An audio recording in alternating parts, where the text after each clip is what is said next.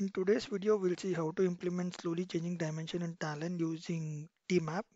So we have inbuilt component SCD, but we'll see how to implement the SCD Type 2 in Talend using Tmap. So in general, we have three types of SCDs, SCD 1, 2, and 3. So in SCD 1, it will just override all the changes. Only the transactional data will be present in the data warehouse. So that is normal truncate and load. And the second one is SCD type 2. All the historical data will be added. So the historical record, every time when you make an update to the transaction database, that history will be maintained in your data warehouse. So that is called as SCD type 2. And in SCD type 3, only the previous changes will be updated. So instead of new row, a new column will be added. So the previous changes will be added in the SCD type 3. But for today's concept, we'll focus on the SCD type and how to implement that. And this is also one of the frequently asked interview question, how to implement SCD type 2 in Talend without the inbuilt component. So if you say SCD type, like we have two operations. The first one is insert and update. So if it is a new record, only insert will happen.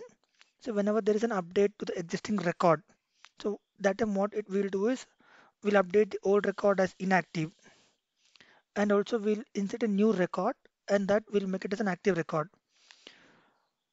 And to implement SCD type 2, the data type or the table will have three more additional columns. That is start date, end date, and active column. So if you see here, this is the transactional database source table. So we have player ID, player name, and team. The second below screenshot is from the data warehouse table structure. So we'll have all the column names from table from the transactional database, but we'll have four additional columns. One is the surrogate key. This is a unique key whenever a record getting inserted in the data warehouse. Surrogate key will be generated, and this is a unique key. So to uniquely identify a record in the data warehouse.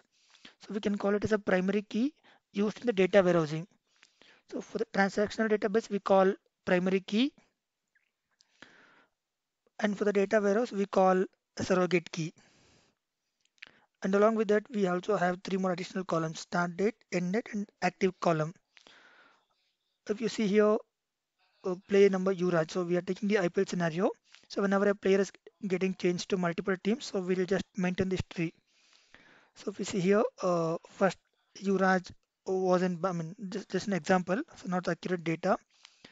So we have four records, but if you see in the transactional data warehouse, so transaction DB we have four records. In the data warehouse we have six records, which means we are maintaining all the history.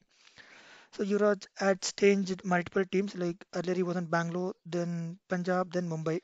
So if you see here, start date is when he started, when he joined the team, and ended when he left the team, and also an active flag to indicate that whether it's currently part of which team. So this is the table structure. And coming to the talent flow, we'll have this is the flow. We'll have three output columns. So the source table, and we do a lookup to the data warehouse table to decide which is update or insert, and three output rows, one for the insert, and the second one for update, and third one for insert update. Now let's see how to implement this using Talend. So before going for the Tmap concept, let's see what is the inbuilt component in Talend. So we have SCD component, and if you see here, due to some performance issues, we'll be not using, will not go for the inbuilt component in real-time scenarios, and also will not have that much flexibilities when compared to Tmap. So we'll just make use of existing connection, and here we have this SCD editor. So here we'll have all the fields type 0, type 1, type 2, and also we discussed right like additional columns: start date, end date, and also the sequence like surrogate key, how to get the surrogate key. So this is the SCD editor of the inbuilt component.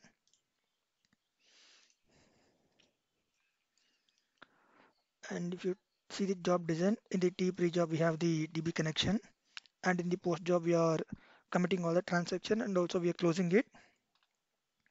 And coming to the main job design, In the source table, we are reading all the columns like player ID, player name, and team from SCD2.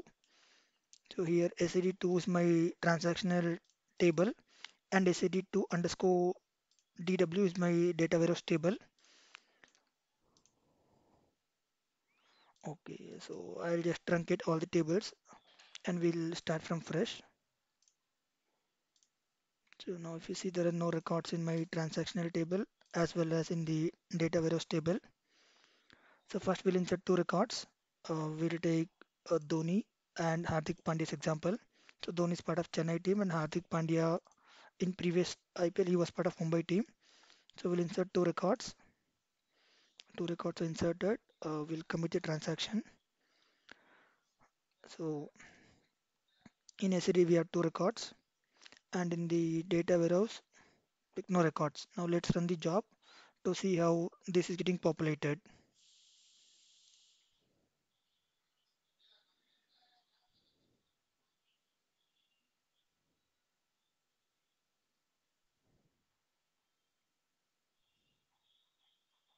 Yeah, the job is completed. Now let's go back and see the SCD2 data warehouse table. So here we have two records. So I'll just close all the outputs.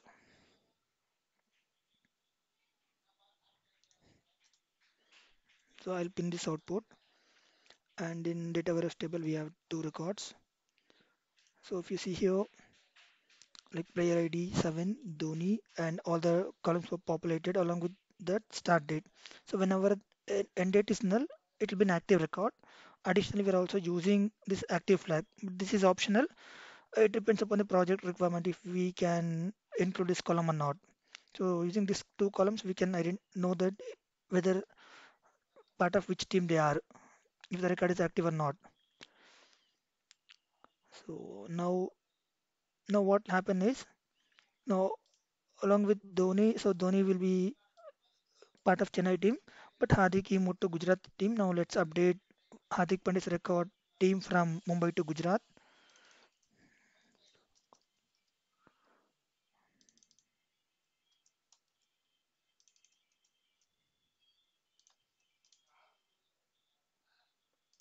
So record is updated, and if you see in the transactional TB only we'll have two records, and team got changed from Mumbai to Gujarat.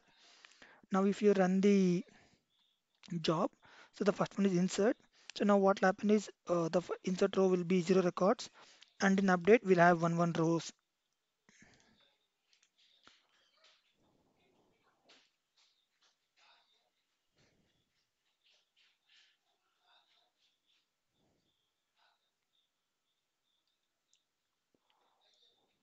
So here in the insert flow, zero records went, and in the update records, one row for the update and one row for the insert. So now let's see the output. See here, like Adik Pandya's record earlier he was part of Mumbai team, and if you see the Mumbai record, we got an end date, and the active flag is in, so he's not part of Mumbai team, and his current team is Gujarat. This is the current record, and again this is the start date and end date NL. See, since like we're running the job on the same day, so these are dates are same for both start date and end date. If we run on different days, these dates will get changed and we can easily identify. And suppose if again, if Hardik Pandya is changing from Gujarat to Bangalore, let's see, like we'll have one more record in the data warehouse table. So one row updated, committing the transaction.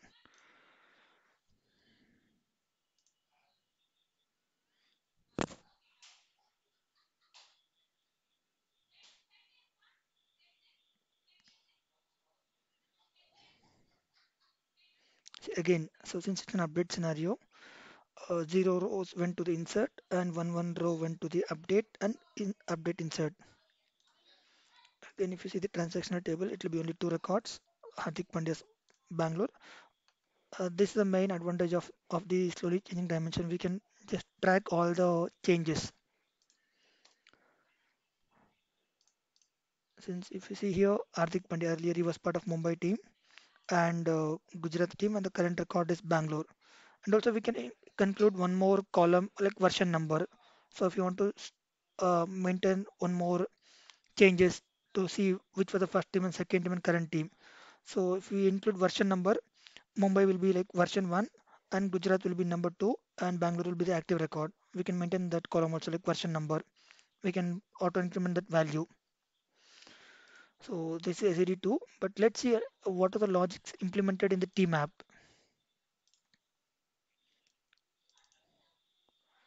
So this is source table. We read all the columns and in the lookup table we mainly capture the surrogate key. We pull surrogate key, player ID and the team name from the data warehouse table. So this lookup is from the data warehouse table, the second table where we have the start date and end date and active column. So the logic what we implemented is, so the player ID, so this player ID from the table 1, wait, let me close all this.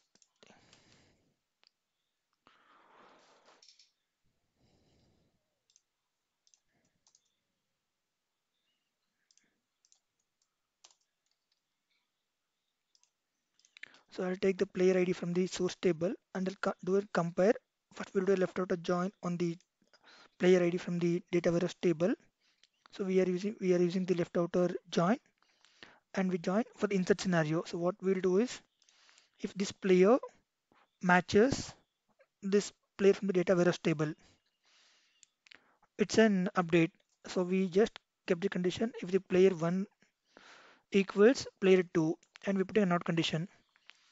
If it's not part of the player 2, if it's not part of the data warehouse table, then it's an insert scenario. So just we're putting not operation here.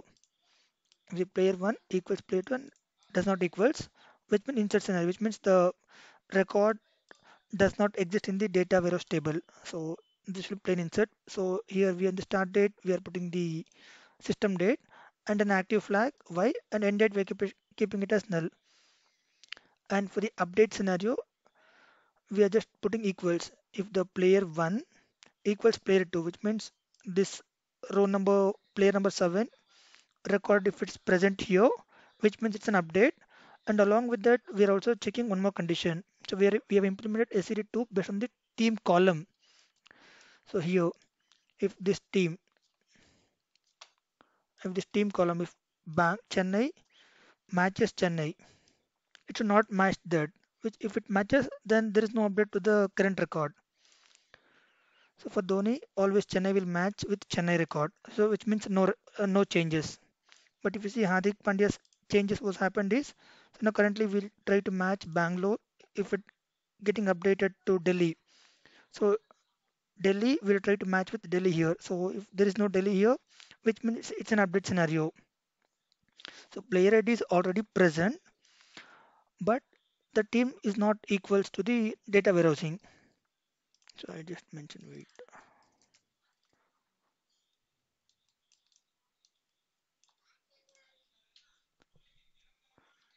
So here we updated Delhi.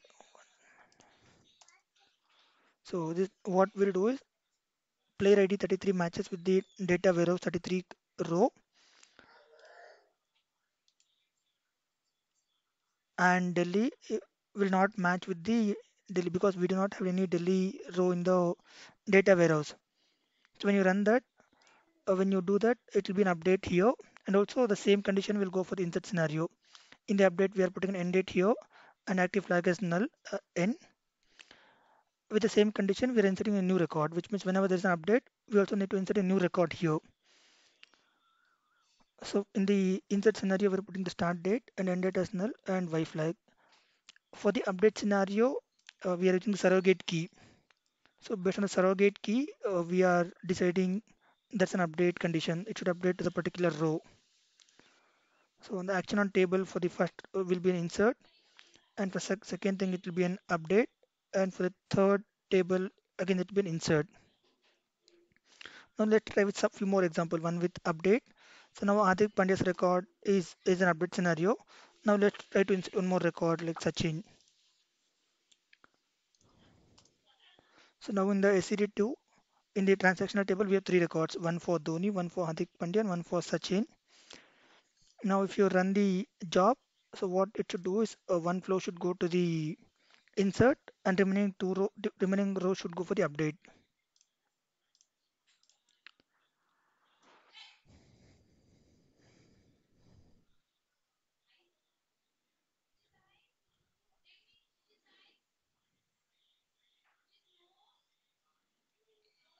Okay, I think we did not commit the transactions. Okay, 1 minute.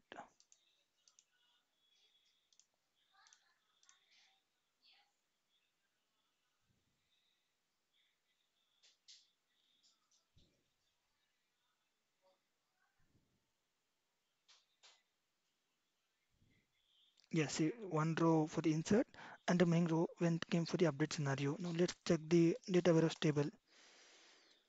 So if you see like Hardik Pandya, like we had 4 updates. So now the current team is Delhi. So the remaining three records went for uh, inactive status, and we also have an end date. And this is the present record, and also the new record Sachin is got inserted. Yes, thank you.